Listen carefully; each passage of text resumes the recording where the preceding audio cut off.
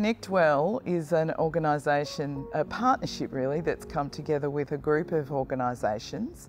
There's 8 in all, and we've come together because we are interested in mental health of people and their wellbeing and prevention rather than necessarily cure, because it's so much better. It's so much easier to prevent mental health issues than it is to get in there after people have broken down.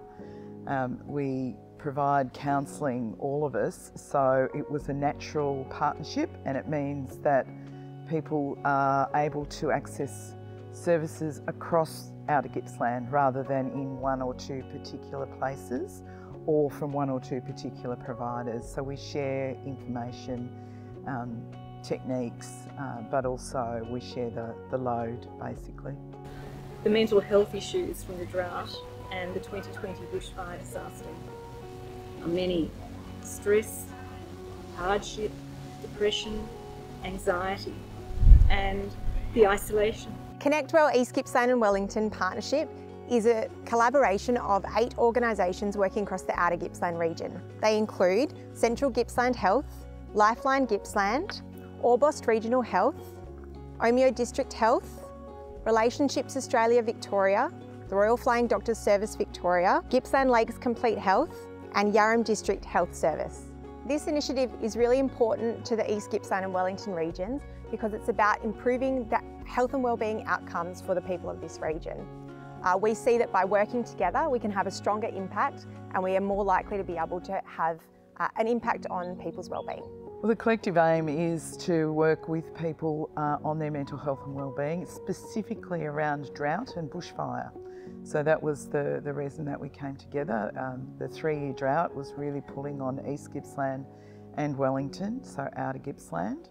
And there was a lot of angst about whether it was going to rain again, whether there was water to be had. There were animals not being able to be kept, and that's a very hard thing for a farmer. I think people think farming is an ideal life. It's very idyllic, and it is. It's a beautiful life if everything goes well, but when it's not going well, it's really hard because you can't get up in the morning and go, I'll just ring the boss and tell him I'm not coming in today, I don't feel well. It doesn't matter whether you feel well in your head or you feel well physically.